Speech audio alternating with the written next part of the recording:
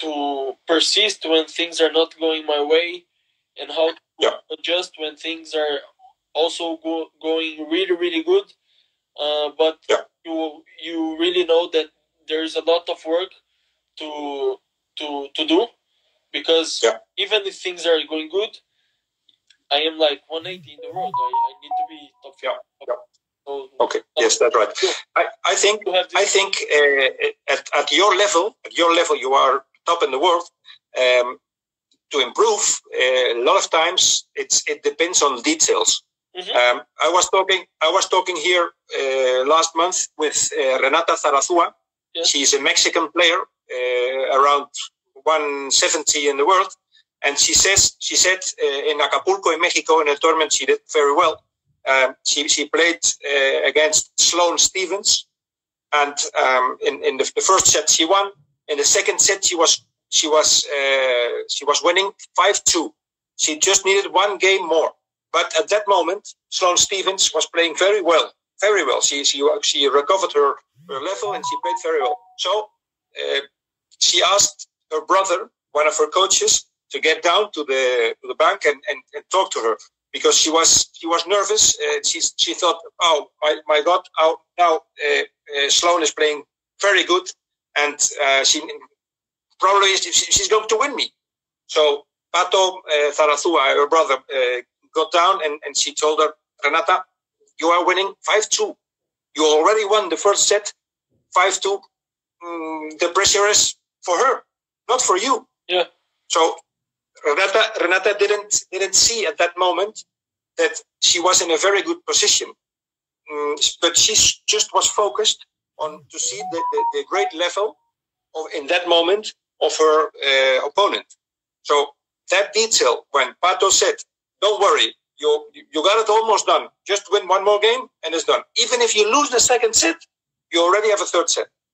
Mm. And that reinforced the mind of Renata, and she won that game and she won the match. It was a very important win for her. So what I'm trying to say is those little details are so important. You already know to play tennis.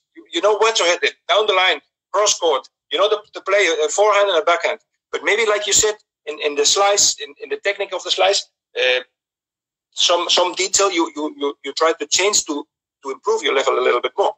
Yeah, for sure. I mean, there are some in some levels of tennis. For example, if you are 500, 600, then you have lots of things to improve. But if you are 100 in the world, to get to 50, it's not the ground strokes are a problem. You know, it's like some details, some confidence, one really important match that you win, that you take some confidence and still go.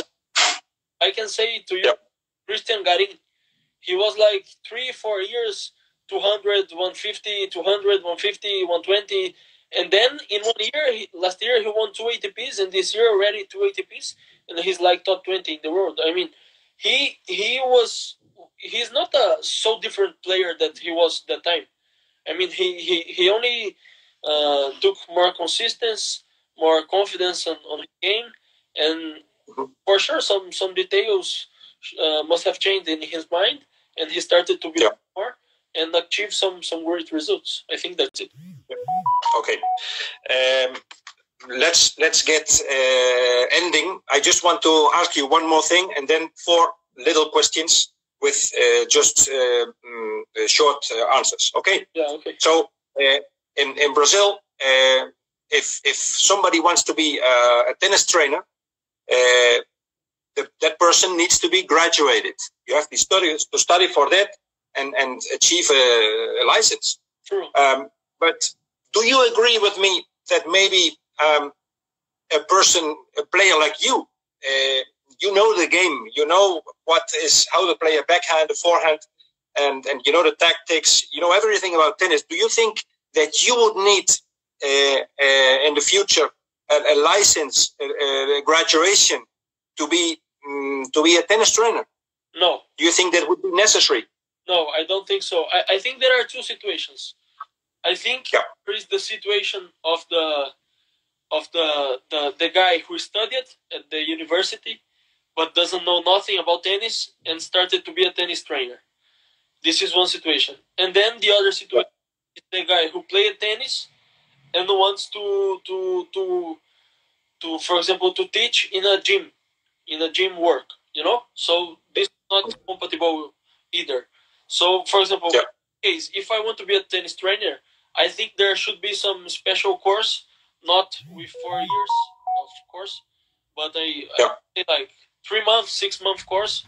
Yeah, a quick one. Worthy for the university to graduate in tennis. I can give tennis classes, not football or other sport classes. Exactly. But exactly. I think it should be done like this.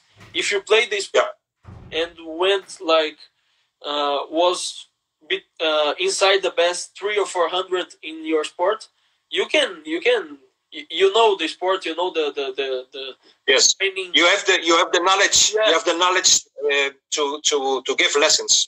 Tactical knowledge, technical knowledge, and in your case a lot more. Okay, thank you. For me, that was a curious question. I learned that today, and I wanted to tell you that. Okay, 4 more small questions. Brazil has a lot of fantastic cities, but two of them to me are special, though I've never been there. Sao Paulo or Rio? Rio.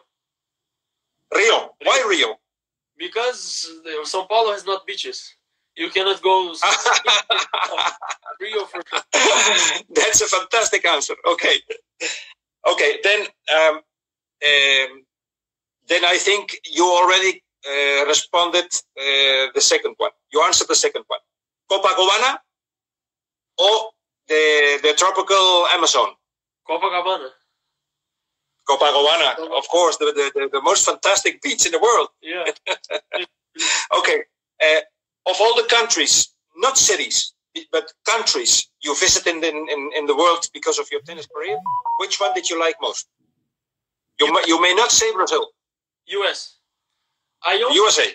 I only don't like the food there, but the country. The food is very bad. Yeah, fast food. Yeah, fast food I don't like. Okay, and so now I wanted to. That's the last one. I would like to ask you from the three big players at male tennis right now. What makes in one little sentence? What makes him so special? So. Roger Federer, why is he so good? Why is he so special? I think he sees the game better than everyone. I think his styling of playing attacking tennis is unbelievable. Yeah. Okay. To me, he right now is the best, but that's just my opinion. Okay, what makes Rafa Nadal so special? His mentality, his spirit to fight every point like it's the last one. Yeah. Okay, and the last one, Novak Djokovic. He's the number 1 in the world. There's no doubt that he is a fantastic player, at least like Federer and Nadal.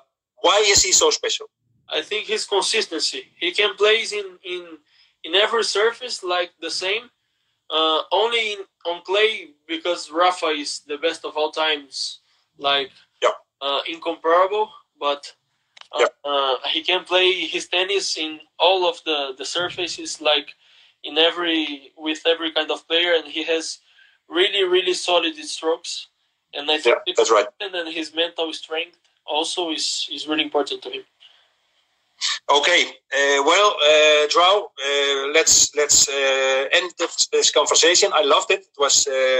It was really interesting. Your opinions are very good. I loved hear especially what you think about your country. So I hope you will start good the after coronavirus tennis tour, and I will follow you. Okay, thank you very much. It was really nice. Thank you very much, Joao. Bye bye. Thank you. Bye-bye.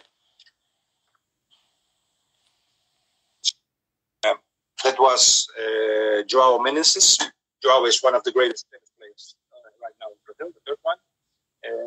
We hope you liked it. Soon we have another player, another person involved in tennis to announce you. For now, if you want to subscribe on the webpage of Yo Tenista, yotenista.com, please do it. You will be member of a different tennis community, and you will receive gifts by email. For now, thank you very much for being here, and I hope to see you soon. Bye bye.